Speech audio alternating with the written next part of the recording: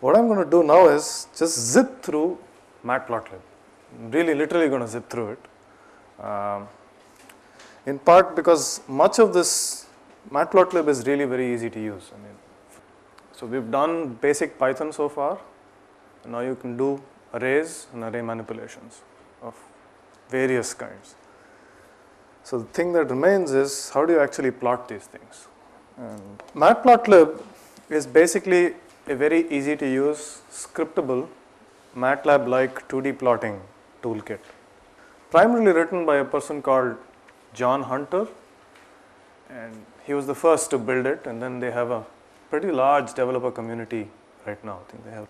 Primarily because it's been so successful in capturing the plotting market in Python.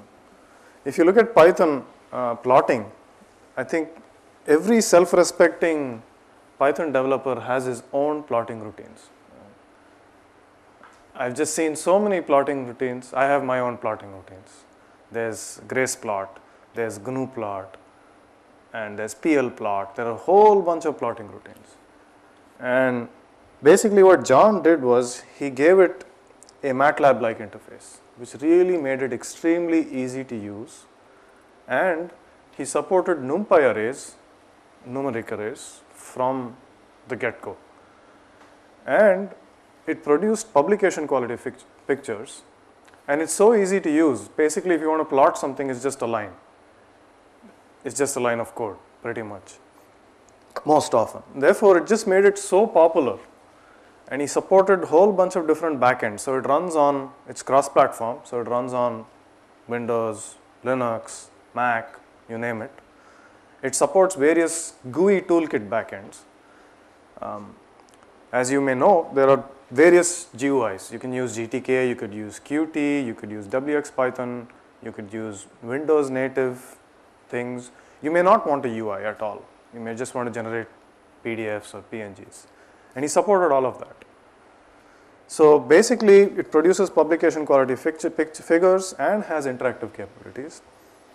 It makes plots, histograms, power spectra, bar charts, error charts, scatter plots, and I'll show you examples of these. It also does polar plots, contours, vector plots. So basically, the entire 2D plotting market he's taken care of. And that really makes it very popular. So it is today, in my opinion, it's the most popular Python-based plotting toolkit. It also does something very neat, which is supporting TeX markup. So often mathematical figures, you want to show an integral or you want to show some mathematical symbol. And LaTeX happens to be one of the most popular ways of typesetting mathematics. And lots of people are aware of how to use it.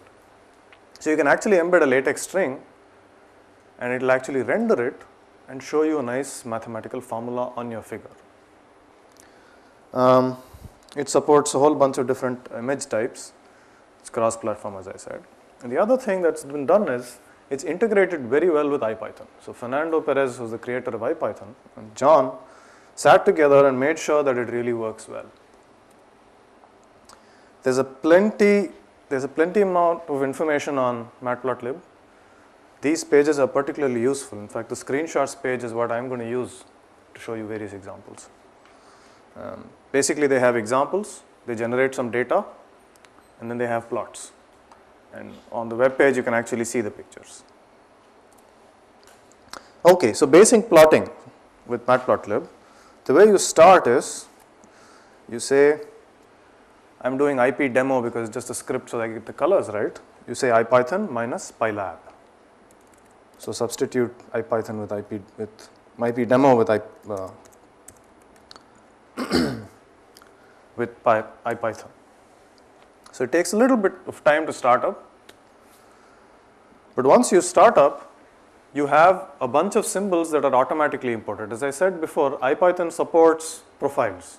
PyLab is a special profile which does two things. It sets up a separate thread of execution for the UI interaction, and it gives you a live interpreter on which you can work. And on that interpreter, various names from PyLab and I think NumPy get imported. Actually, not a NumPy. Various names from PyLab get imported, so you don't have to import things off the bat. So for example, I can say x is len space 2 star pi, let's say 1000 points, and I want to plot this. Okay, I'm going to change that to minus 2 pi.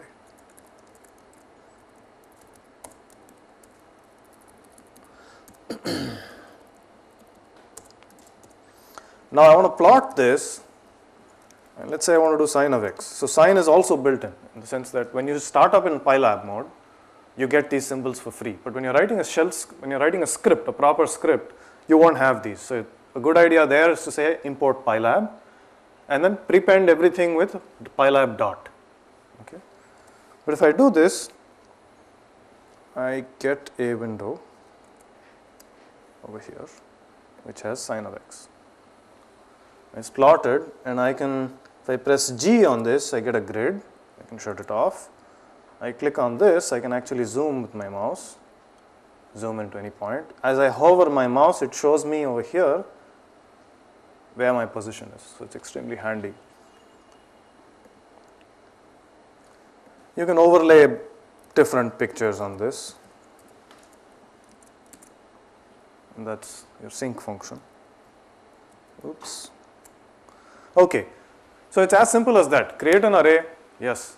How does it behave when you run it on a remote terminal like using telnet or SSH? You SSH. Okay, so question is, how does it run if you use if you run it from a remote terminal?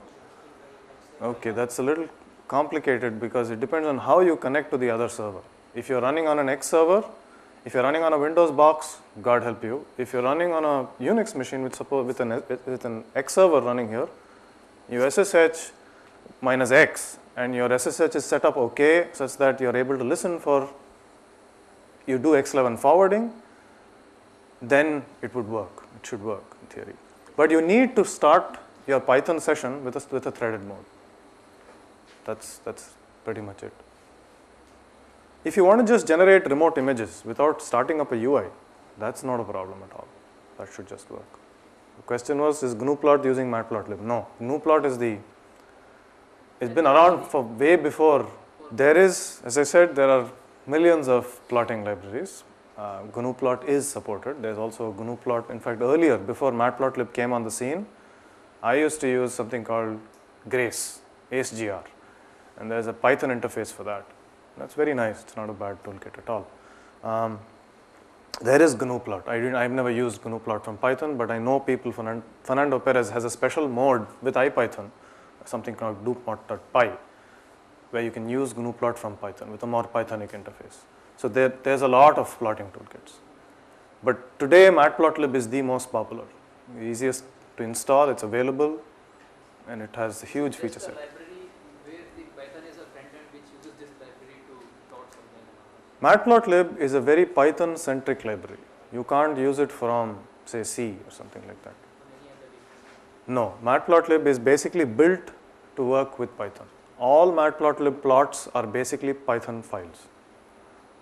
Okay, so basically from Python, if you want to plot, I would recommend that you use Matplotlib. You could use anything else, no problems. But it's the most feature-packed, the most active, the largest developer community. You want to go with tools that have that.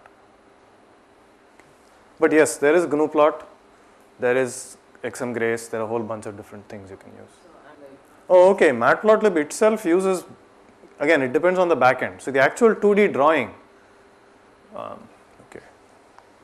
See, the thing is, when you're plotting, ultimately what are you doing? You're just drawing dots, or you're using, if you're rendering into PostScript, you're writing in PostScript.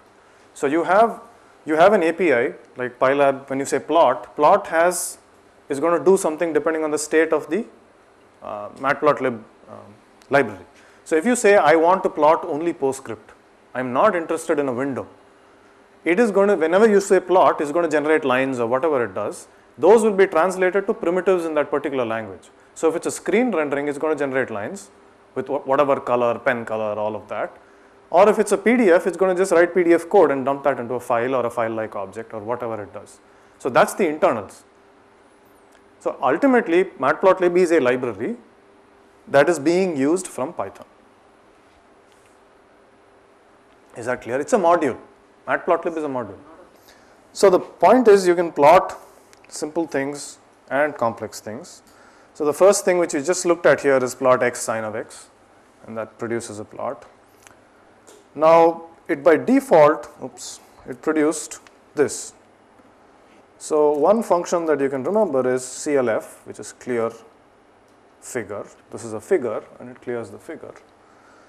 Now if I wanted to plot sine of x with symbols, I wanted a red line with circular symbols and a line, I just type it this way and I get that. Okay.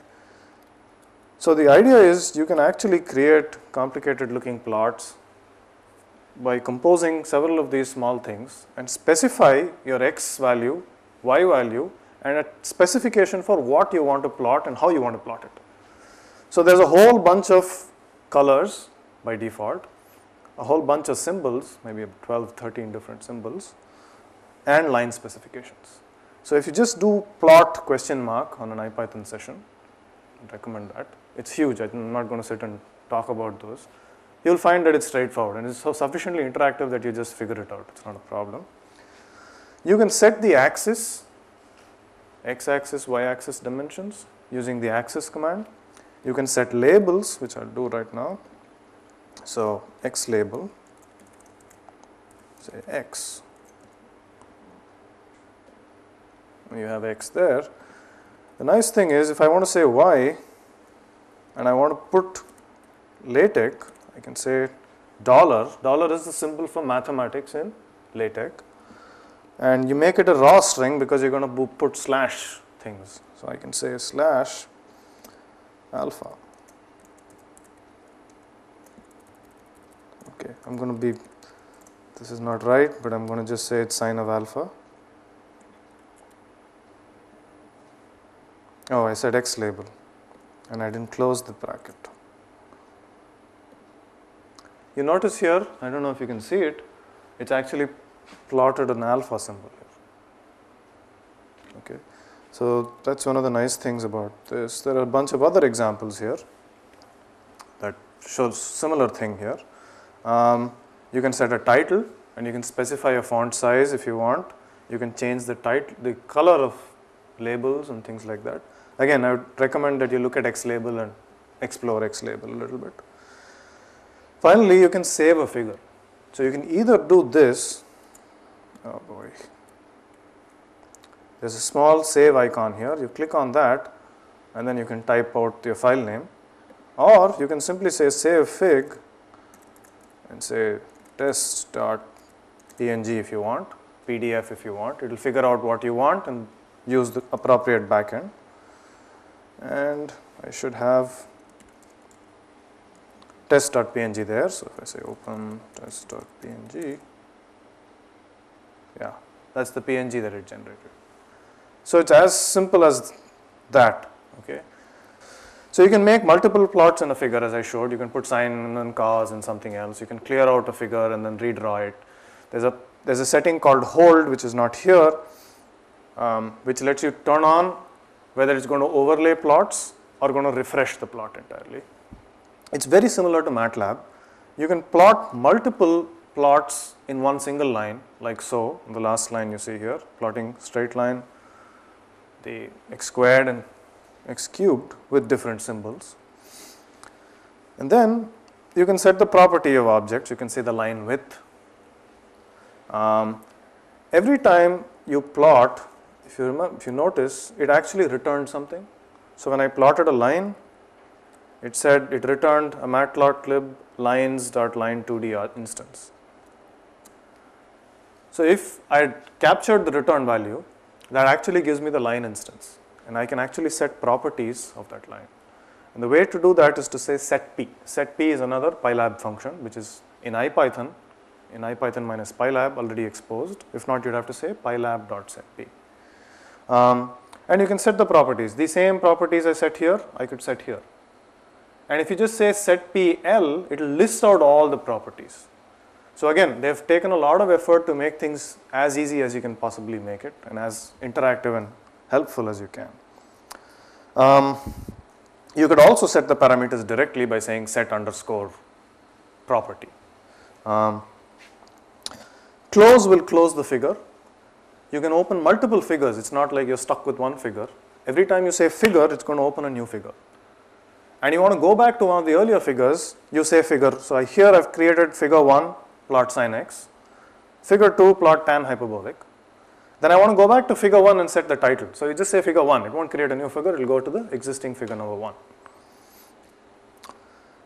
You can also do things like subplots, which means you can put multiple plots on the same particular plot. The way to do that is use the subplot. Subplot is basically number of rows, number of columns, followed by the current figure number. That's what I suspect. And you can always simplify it by saying 2, 1, 1, and it will interpret that as 2, 1, 1. They're just handy conveniences. You can also stick in, okay, so let's say I'm going to do this plot, okay, I'm going to close plot x sine of x, and I want to label it saying sine. And then I want to do cos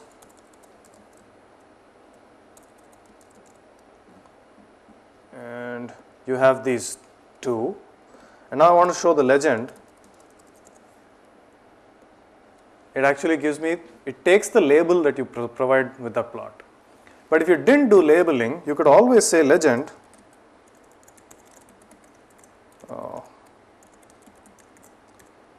say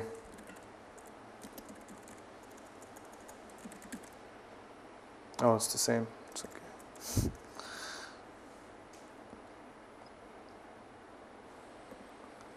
And it changed that. So you can change the legend, set the legend. You can also put text, say,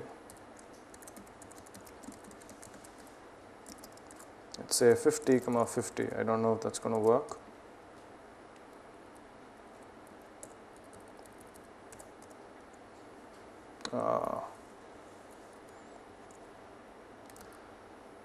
Okay, mistake. So I'll make it 1, 1. At that particular location on the plot, I want to say hello. And oh boy.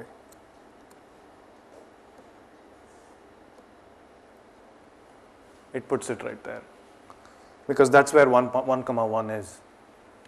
So you can annotate your figures, and remember, you can still put those LaTeX things in there. So you want to put an integral symbol saying something there, you can do that.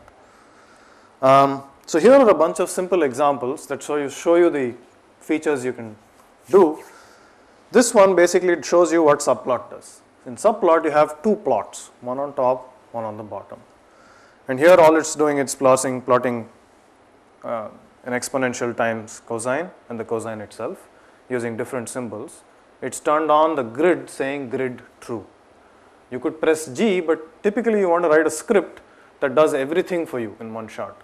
So this script is completely self-contained. It sets the title, it sets the Y label, the X plot, and plots whatever is needed. Okay? And subplot makes sure that you have one plot on top of the other. You can also throw in error bars. So if you have errors on the X and the Y, you can do both and do that. And the way to do that is you say here is an error bar given the values on X, Y, and the specific errors on the X and the Y. You can do semi-log and log-log plots as well. Many of these examples are actually slightly modified from the matplotlib demos. It's a zip file that's available on the matplotlib web page. So again, here we have three plots. So he says subplot 3, 1, 1, and then creates a semi-log Y, a semi-log X, which means one of the axes is log, the other is not. Semi-log X or semi-log Y, and a log-log plot. And he shows all of them on the same plot. Now you can also do histograms, as I said. And the way you do it again is, so here all he does is he sets up the data. The first line is the mean and the standard deviation. And they have a function called rand_n. It's part of NumPy. I don't know if they've re-implemented or they just import the NumPy one, which generates a set of random numbers which are distributed as per a Gaussian. And this one line basically shows them this actually generates a histogram given the scattered data. And this one line just does the plotting of the histogram. No, I'm sorry. No, hist actually does the plotting, right? Hist does the plotting and returns three things. It returns the number of bins, and I don't know what patches it right now. So you can just look at the docs of hist. I'm sorry, I've not used hist often. So hist will tell you what the documentation of hist is. So I suggest you just try out these examples. And again, over here you'll notice there's again math symbols here, which can be injected through a title.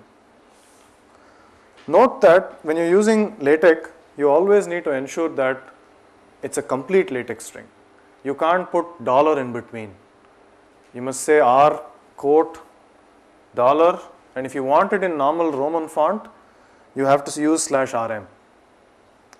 Okay, so if you don't know LaTeX, you may have to read up a little bit on LaTeX, elementary LaTeX syntax. You can do bar charts, and here's an example for that. We're running on short of time, so I'm going to run through these. And again, if you notice, lots of the code here is just generating the data. This is a complete example. And the plotting itself is like 1 or 2 lines, and setting attributes is another couple of lines. This is a pie chart, you can see, and again it's a single line. You just say pi, the fractions. The explode parameter here basically says how you're going to shift it.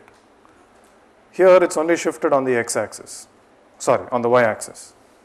If you notice, the pi is shifted up from here, and that's the explode here. Then you can do scatter plots. Again, it's a single line. You say scatter x, y. So you have a bunch of points, x values and the y values, and the area of that of the symbol is given by an array, which is here some particular thing, which is like, and you can also color it based on the volume. So C equals volume. In this case, I have calculated some volume and given it a argument. So if you gave it a specific color, if you say C equals R, it will all be red. But if you give it an array, it will look it up through a color map, lookup table. And if you say color bar at the end here, it will actually show you the colors and which color is what value. You can also do alpha blending, which means you can give it an opacity. So if you look here, this red blob, underneath that I can see the grid. So it's not fully opaque. So the opacity is a value between 0 and 1, and it's 0.75 here. It does polar plots as well, and again it's just polar, theta, r, specify a color and a line width. There are other parameters, of course. If you look at polar, it will have a whole bunch of things you can specify. I have just chosen these. You can also do pretty complicated contouring with labeling, and use different types of color maps to indicate your colors. And this is a slightly complicated example. The IMShow, basically given an array, will show you the array as a color contoured, not a contoured, a color mapped image. Depending on what color map you use, it will choose an appropriate lookup table. So let's say I have a scalar between 0 and 1. I want to now somehow denote each value as some color.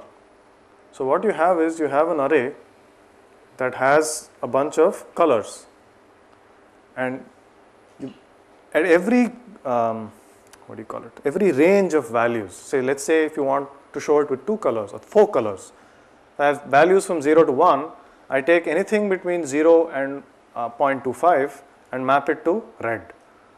0.25 to 0.5, I map it to blue, so on and so forth. So you define a lookup table which is a bunch of colors, and you map whatever values you have through to the colors. So given an array, you can always visualize it in terms of colors. So you can choose a whole bunch of different color maps. So for example, here I don't know, there's a thing here where I say in the end, bottom here, it says hot. Hot is a particular color map. If you do hot question mark, I'm sure there'll be lots of information on the various color maps that Matplotlib supports. There are a whole bunch. You can also do velocity vectors. So you have a bunch of vectors and you want to show them in 2D. So mesh grid will basically generate a mesh of x values and y values as a numeric array. And now you can say cosine of x, sine of and sine of y to get the x and the y. The idea is you've generated arrays and you can actually generate in one stroke an entire block of area, a field. You can generate a complete vector field. At each point you have a vector which is varying sinusoidally or cosine fashion. And it's just these many lines, and you can say quiver, this function here, basically generates arrows at each of those points. And you can set properties of the arrows, so on and so forth.